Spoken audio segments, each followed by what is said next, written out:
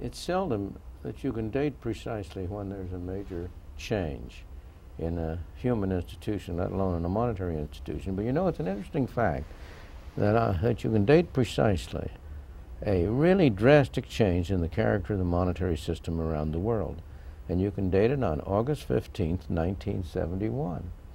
That's the date on which Richard Nixon finally ended the supposed agreement by the U.S. government to sell gold for $35 an ounce to foreign governments. And that was the final nail in the coffin of the kind of monetary system that had prevailed from the beginning of time, so far as you can see.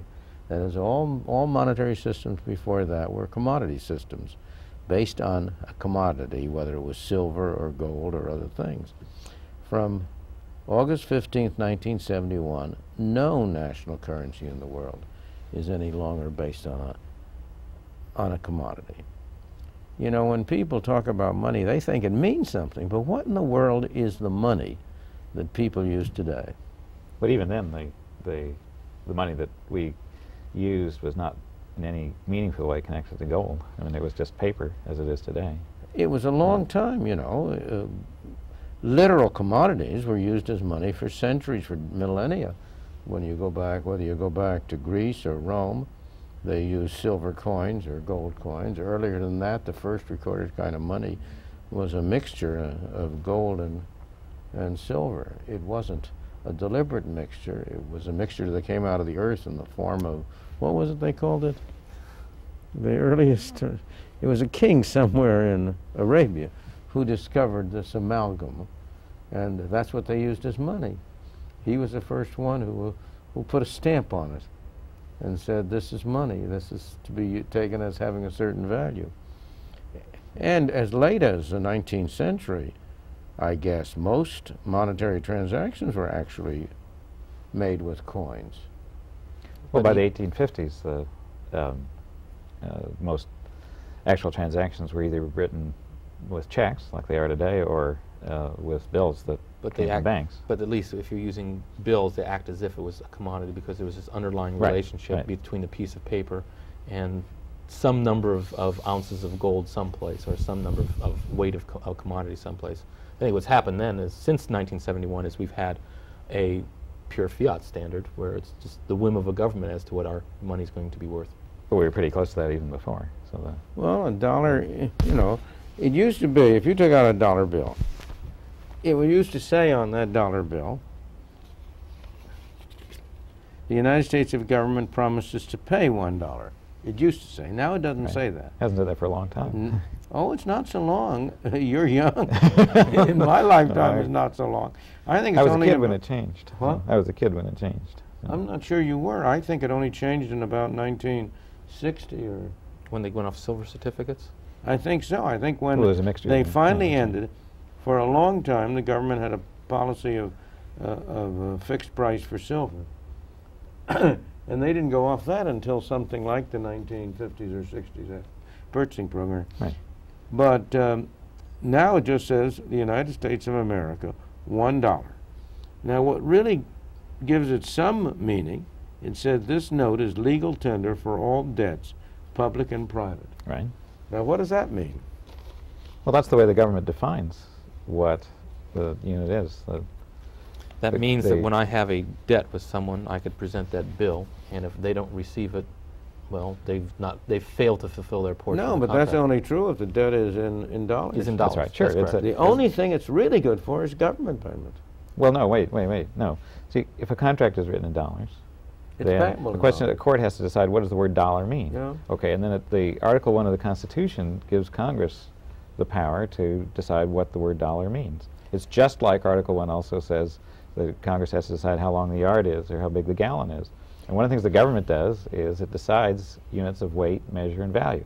And the dollar is the unit of value, and it's given meaning to that by saying this piece of paper is what we mean by the dollar. Now what's amazing is that people accept that. You know, this meaningless scrap of paper is taken to have value. One of the things I find in the course of years of talking about money to lots of people, hardest thing people have to the thing they find it hardest to understand is that literally there are 19 people sitting around a table in Washington who have the power to have twice as many dollars or half as many dollars or 10 times as many dollars. Right. That the people, you know, people think that the number of dollars in existence is somehow determined by some physical or technical or some other rule. The idea that there's just this, who are these 19 people? 7 governors of the Federal Reserve System, plus 12 presidents of Federal Reserve banks. Not all of them have a vote. Only 5 of them have a vote. But 7 governors plus the 5 bank presidents can vote what to do about the amount of money. And there's absolutely no other control except the indirect control that the Congress could pass a law changing their powers. Yeah, but the amazing thing about that group is that they regularly contemplate changing the unit of measure. It's as if, remember, there's one other person that we never talk about, which is the director of the National Bureau of Standards, who determines how long the yard is. We never think about changing the length of the yard, but regularly the people you're talking about shrink the dollar, get smaller, a little bit smaller every year. It's as if we had a shrinking yardstick. Well, it's amazing that we not in terms of the definition. It's still the legal tender no, for but debt. the purchasing power of it. Just back to the original point, we also have an indirect way. If our president causes or acts in such a way that we have higher rates of inflation, we tend to vote them out, which is probably the leading reason Jimmy Carter was thrown out, and also the Labor government was, and Margaret Thatcher came in. So there is some kind of a very tenuous check on their acting. Oh, I think it's better than that. I mean, one of the interesting things is not only does the U.S. have this system, but Japan and Germany and many other countries have the system, and it delivers really a remarkably stable currency in spite of the fact that all the elements of instability are there, and yet the performance of the system, especially in the last 10 years in the United States, for example, has really not been bad. In spite of all the these interesting changes. thing is, you see that until August 15th, 1971, there was at least the pretense that it was not being determined by 12 people, right, that it was really being determined somehow or other by the link which it had to gold. If you go really way back, yeah. It was a... Well, you correctly called it a pretense. Oh, it was a pretense. It wasn't a pretense to begin with. If you go back to if you go back to what happened when gold was discovered in California in 1848, it was very far from a pretense that the quantity of money was being determined by how much gold there was. Well, it's not the quantity doesn't matter, it's the value of the money. The value of the money declined when gold became more plentiful. It declined because there was more of it. The quantity, the value of the money is not unrelated to the quantity of money. Just argue in favor a little bit of this fiat standard. One of the things that's good about it is society is not really forced to go and take gold out of the ground or silver out of the ground and put it someplace in order to create a money system. So if the government's doing its job correctly, that is having a non-inflationary growth rate of the money supply, then we could have this fiat money, this pieces of paper, instead of the gigantic expenditure of resources necessary to pull gold out of the ground, being our money stock and save a lot of resources that we could use elsewhere in the economy. That's an argument I often made, I used to make, and I'm not so confident about it anymore. I used to say it's just simply absurd. Wait, the system's to working dig better gold now. out of the ground in South Africa in order to bury it under the ground in New York in the vaults of the Federal Reserve Bank. But since I've observed the operation of this fiat money standard, it isn't costless either. It isn't costless because it introduces so much uncertainty into the world about what's going to happen. You're right. The point is, in the best of all worlds, savings of resources, if governments do the correct thing from the beginning, it would be the best of all worlds. When have you known governments to behave as if it's the best of all worlds? I've looked at a few of them in my shorter lifetime, and they always do things wrong. But the U.S. government, in the last 10 years, has delivered a more stable purchasing power of money than we had under the gold standard. Now, I admit that's only a 10-year period. That depends on what period before of time. that, last 10 years, I can name other disagree with 10-year periods in which that was true. yeah, okay. I'm just saying that it's not You can an take impossible. You can take a 10-year period, for example, I don't think that's right. from 1896 to really a 17-year period from about 1898, let's say, to 1914, in which you had a very regular up thing, but it was very stable. It wasn't stable inflation. Yeah, that period was very inflation. similar to what we've had in the last 10 and years. you can take a period from about 1920 2 to 29 when it was very stable horizontally, 7 years. Right. Some governments do a good job, however, with their monetary policy, and I think something that's interesting is why is the United States, which is where we invented monetarism, where you invented monetarism, why have we done such a bad job, and why have the Japanese done such a good job, and why have the British not even admitted that monetarism is a sensible view? But hold on for a moment. You take the Japanese again, you're very time-bound. Until 1973, they did a very lousy job. Until 1973, they were up and down all the time. Yeah, that's right. There was more price instability in Japan. Yeah. Well, since Greenspan has taken over the Fed in my business, which is money management field, we've talked about the Japanization of U.S. monetary policy, where you have the sensation that Alan Greenspan is actually trying to follow the monetary policy that the Japanese have followed in their good period, and he's trying to reverse the monetary policy that the United States followed before he came into office. But if you take the period, take Japan, go back. Okay. 73, they had they changed because inflation had zoomed up to 25%. There was a feeling something had to be done about it. And they did, from then on, have a very good monetary policy until about 1988. And then they went off again. When the U.S. government and it was our fault. The U.S. government, Jim Baker and his gang went to the Louvre Accord and said, Japan, you've got to help us do your thing, so we want the yen to go to be devalued. No, you want the dollar. Want the dollar is too strong. The dollar's too strong, so help us do that. And they have since, by the Japanese growth rates. At the Plaza, at the Louvre Agreement, they wanted to support the dollar. Support the dollar. They wanted to stop the decline in the dollar. Okay, right. That's right. It's the Louvre Accord. That's what caused the Japanese to print so much money. They went from 8.8 to higher rates of growth rates in their M2 plus CDs, which is what they tend to look at. But now Japanese growth rates of money are down to about 2%, and this is part of the problem that's causing Japan's Japan fall right now in is their economy right now. A remarkable. Well, similarly, if you take Germany, Germany has done a relatively good job. Right. Now, it's interesting. One of the interesting phenomenon to me is how long people's memory is. There's no doubt the reason Germany has done such a good job is in considerable part because from 1918 to 1922, 23, 24, they suffered a tremendous inflation. Spectacularly bad. Hyperinflation. You know, people don't realize what hyperinflation is. People in the United States complain about prices rising.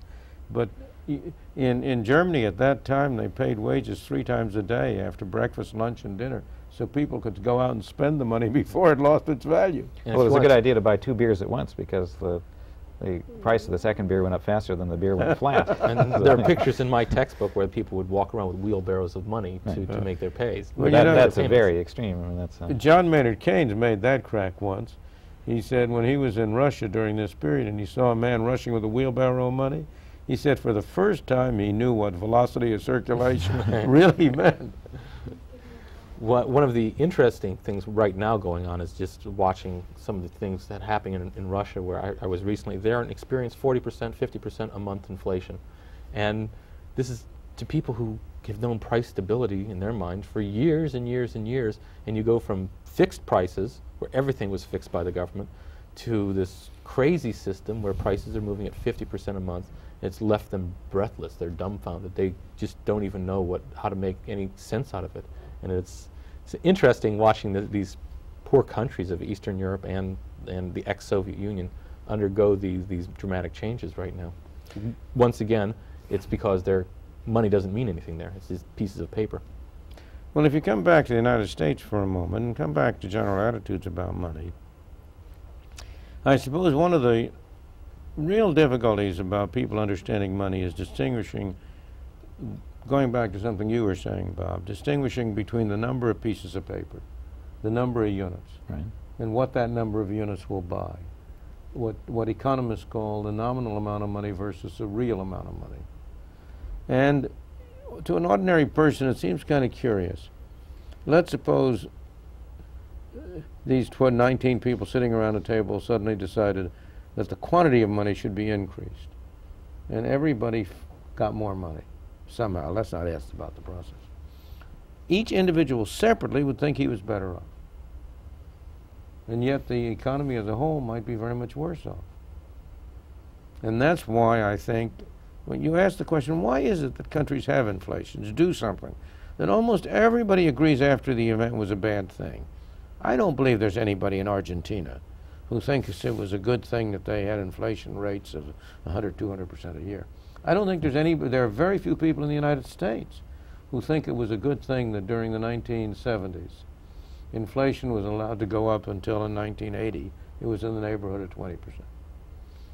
And yet we do it. And that's really a puzzle, isn't it? Why is it? But it speaks to the more general problem of the failure of government.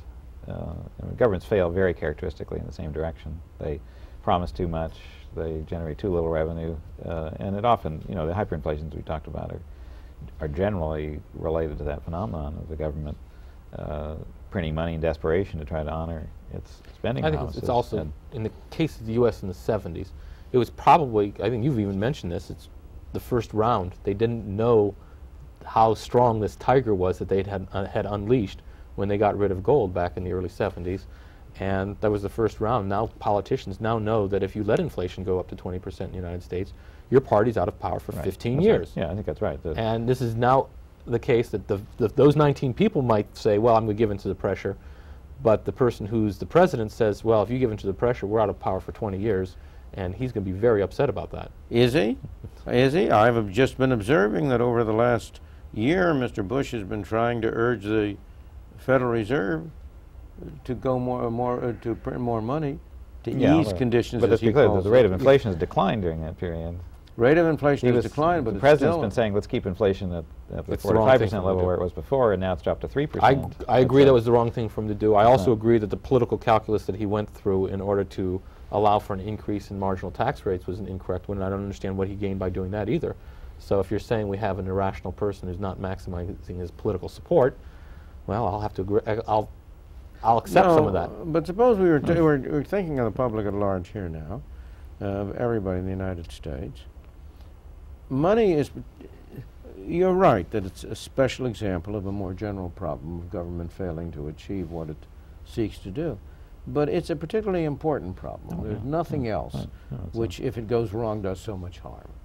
And the interesting thing is that you very seldom have seen any structural suggestions for really changing the system in a way which would make money a better servant and a less cruel master. Well, you and I have both put a lot of persuasive effort into that. Lots of academic. We've just been unsuccessful, is that what you're saying? Because we've yes, tried. we have been unsuccessful, absolutely.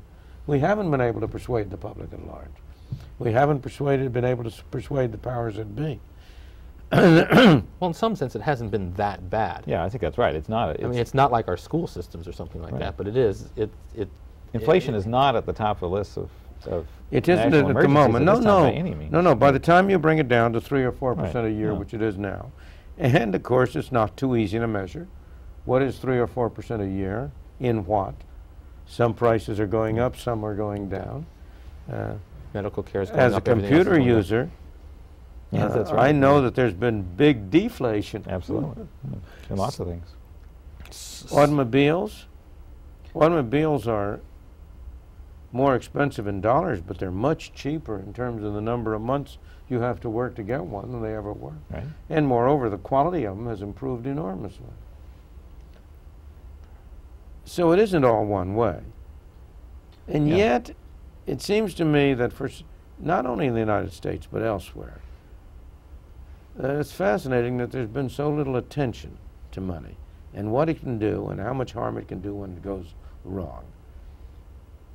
And the thing we haven't done is build in any protection against repetition of the disasters of the 1970s or even worse, which could happen. I mean, the federal government is drifting in the direction of a true fiscal emergency sometime in the next 5, 10, 15 years, and that could be accompanied by the kind of a severe inflation emergency that we've not had for a long time. But I think that's, the time to act would be now in terms of trying to make a structural reform. So far as the public at large is concerned, inflation to them means higher prices. And to them, they look at higher prices as being set by business enterprises. And the most popular explanations of inflation are not those we've been talking about. Yeah, that's right. The most